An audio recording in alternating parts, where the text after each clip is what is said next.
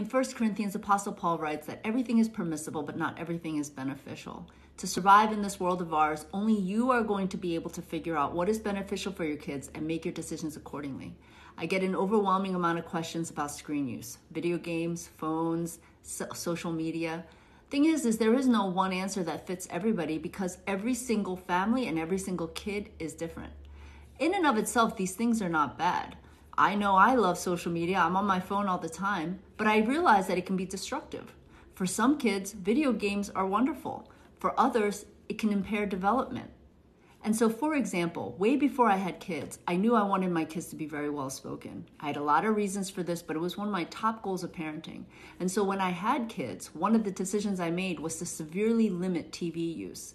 Now, I will say that it was a lot easier 25 years ago, but if I had a kid now, there would be changes made to our household so I can meet that goal. And so think about what it is that you want to teach your children and what it is that you want them to learn while they are young and willing to learn and change and grow. And then make your decisions accordingly in order to benefit your children.